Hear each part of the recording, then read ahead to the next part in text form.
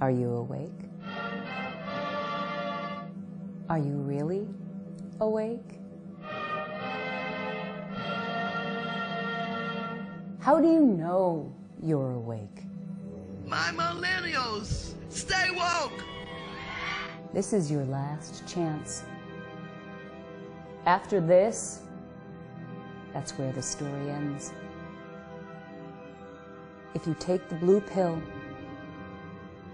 you'll wake back up in your bed, believe whatever it is you want to believe, back to the world of fake news, social media echo chambers, Hollywood smoke and mirrors, self-aggrandizement, Botox and boob jobs. Or come with us and take the red pill and see really how far the rabbit hole really goes.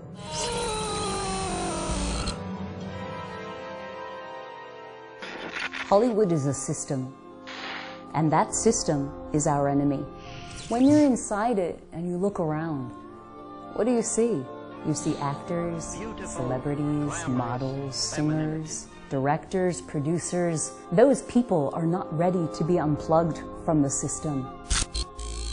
All the controllers and those that protect that illusion, they are our enemies because they will fight and do everything in their power to protect that system. We're trying to open your mind. I can only show you the truth, but you have to want it. What are we looking at here? Well, this is obvious in your face, persuasion, basically. Usually everything is a little more mellifluous and seductive. So usually there's a subliminal persuasion going on, often like what you see in the film They Live. Obey, consume, submit. And this is really just in your face. But you're going to see on ads, you're going to see in the news, you're going to see in entertainment, video games. Usually something will be enmeshed.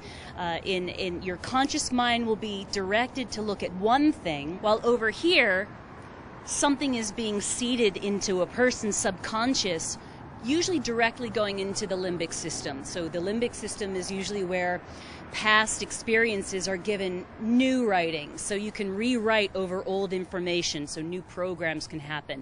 Often this is something to do with a base feeling, a base drive, internal instinct to survive and replicate. So it's all these subtleties at play that people need to learn the languaging of our representational systems of our senses. Girl in the red dress, just walking by you now. Most people aren't willing to be unplugged. Are you listening? Or are you looking at the lady in red? What is real? How do you define real? The secrets are in the subtleties. Do you know how to read the subtext? Are you a student of discernment? Do you have a sovereign mind? Do you want this? 1, 2, 3, 4, 5, wide awake, and I'll snap. Or I'll do a little mental snap. This is one of the things that I do to bring myself back out of that programmable state, back into full awareness and non-suggestibility. Hey, are you aware of subliminal messaging being used in movies and television? Sorry. What's your problem? Often I see this in the news a lot when someone's really trying to fix in some sort of concept. They'll actually use an anchoring hand gesture, right? So someone will be talking about something and they'll say, yeah, I see what you're saying, but that's not the issue at hand here.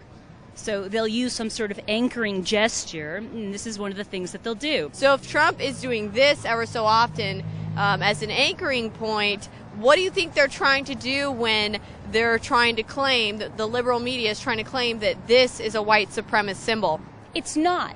But literally, it keeps building and building and building the filing system that people have around that symbol, so that eventually when that comes up, people get triggered, and suddenly these people who aren't aware of all that subtextual commanding that's going on suddenly just are angry, and they feel like they have to do something, and they have to act out, and they've got to make the change. You know, it's literally everybody's walking around like Manchurian candidates at this point, completely unaware of why they're feeling what they're feeling. And literally, it's their subconscious that's being played like an instrument.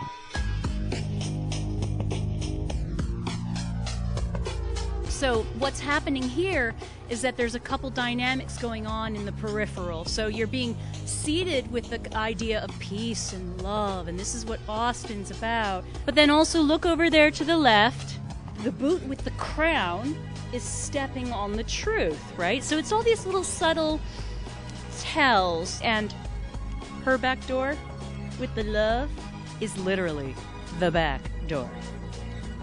But we're standing on the truth, aren't we? Peace and love, you guys. So here's Google, putting across its message. One of the most interesting tells of behavior modification and subliminal persuasion or mental engineering that we saw demonstrated recently was from our favorite fake news channel, CNN, with their, do you remember the Facts First ad? This is an apple. Some people might try to tell you that it's a banana. They're using perfect Saul Alinsky tactics, which is to accuse their opponents of the very thing that they're guilty of. And so literally, they've got covert hypnosis that they're using on the audience, which is conversational hypnosis. They might scream banana, banana, banana over and over and over again. They'll say something like, you might even start to believe that it's a banana. You might even start to believe that this is a banana. But it's not. This is an apple. It figures it would be something like this. And on a deeper level, they're obfuscating the information around what is true, what is false, and it connects back to, they literally ripped the information off from a very, very viral video on 9/11 called This is an Orange. This is an orange. If you were told it was something else, you wouldn't believe it, would you? This building is about to be destroyed in what is called a controlled demolition. Buildings do not do this spontaneously. This is World Trade Center 7 just before it collapsed on September the 11th, 2001. What does it look like to you?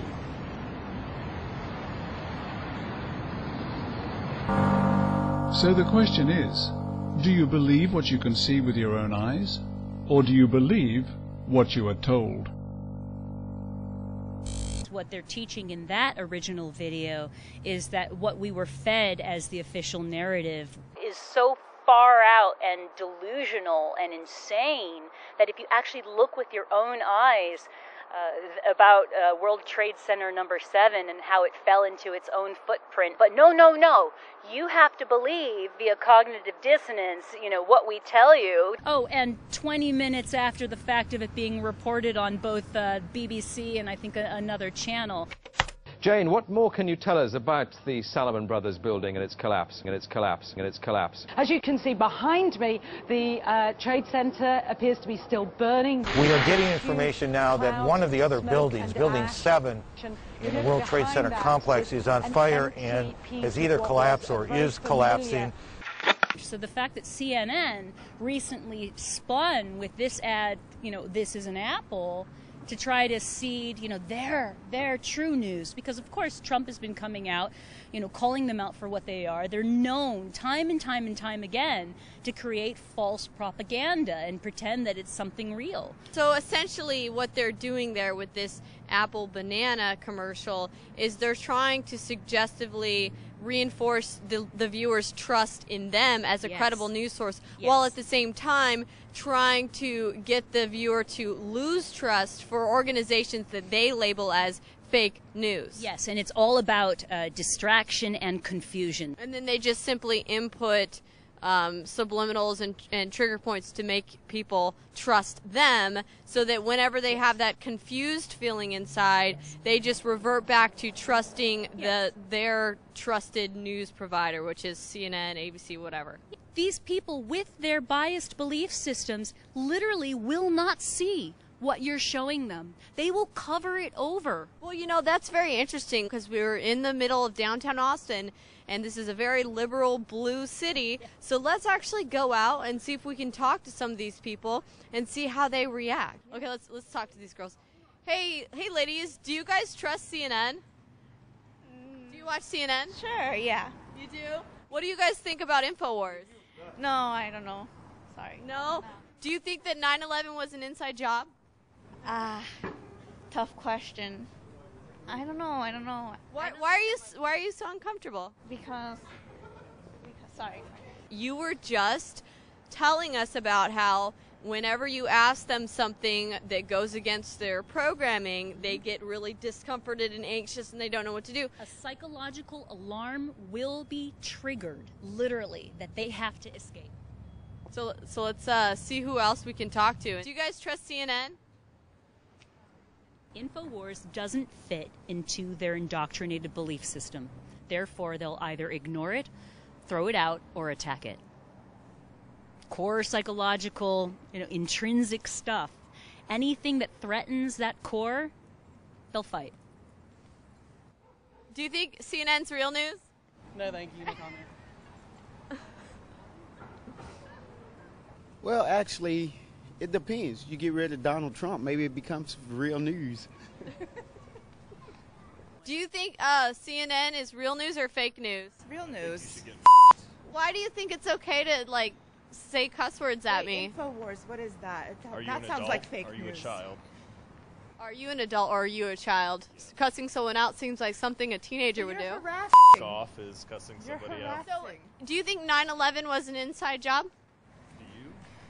Yes. Думаешь, девочка? Oh, you speak Russian. You have more relations to Russians than me, that's for sure. Пока. Oh, wow. So that literally was a perfect case in point demonstration of what we were just discussing.